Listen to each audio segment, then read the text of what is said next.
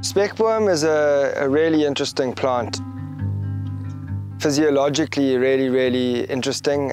It's got something called CAM photosynthesis, which allows it to sequester carbon, in other words, take in carbon dioxide during the day and at night, which is quite a unique property. With Spekboom, it's really cool that all of the plant is useful. The roots contain a lot of carbon, they store a lot of carbon. The roots allow infiltration into the soil from rainfall events, and also in the leaves where we get a lot of water. And that's why, you know, for us, even as humans, we can eat Spekboom. It's really highly palatable. Yeah, so the whole plant is useful.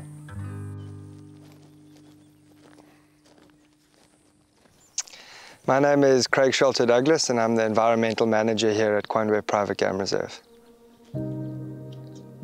Spekboom is probably the most important plant because it occurred over millions of hectares in this area, and a lot of those areas were where the original goat and mohair industry driven farmers came, and they didn't have the knowledge that we have today of what sustainable farming practices were in this environment. And so we start losing soil function, and we started getting a lot more bare ground which gets baked in the sun all day. So, you know, we don't have water holding anymore. Any rain that does fall just runs off the surface or forms erosion. And so we see this sort of cascading effect whereby the function of this landscape is no longer what it used to be. We've got millions of hectares of degraded thicket which used to contain Spekboom, and the only way to really start the process of restoration throughout this sort of landscape and at the regional level would be to use Spekboom to start getting that ecosystem function back.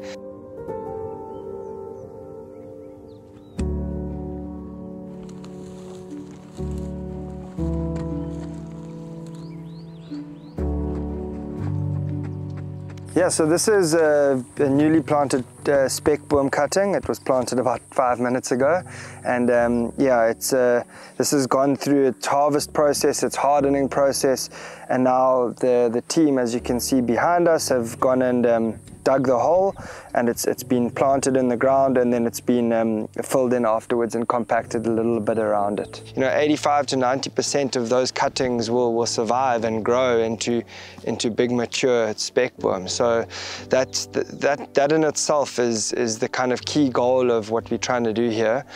In this project, we've got a planting plan for 5 years. We've been going for just under 3 months so far, and we've planted 350,000 trees. And over 5 years, that's 8 million Spekboom. That's excluding the other species that we also nursery propagating that we'll bring back into the matrix at a later stage. But we're looking at about a 30-year restoration period for this project. We're very fortunate that we've got a great team of people, all employed locally from communities within and around the game reserve, who've really bought into this idea of restoring this land and creating jobs through the process. When we look at the problem we're facing as a species with overpopulation of people, the sort of anthropogenic drivers that are putting pressure on a lot of our wildlife and our wild spaces and protected areas, the end goal of these kind of projects is to grow our wilderness areas. It's a really long-term project, but with the end goal of creating more suitable habitats for things like black rhino and cheetah and other animals that have really been constrained by the amount of land that's available for them to exist on.